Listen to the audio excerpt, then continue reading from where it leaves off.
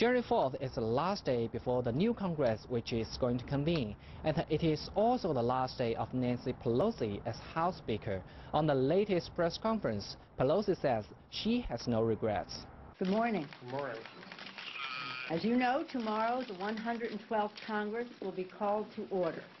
House Democrats will keep our focus on the creation of jobs, putting the American people to work. We have no regrets. This House has over and over again sent to the Senate legislation for job creation, which the Republicans in the Senate held up.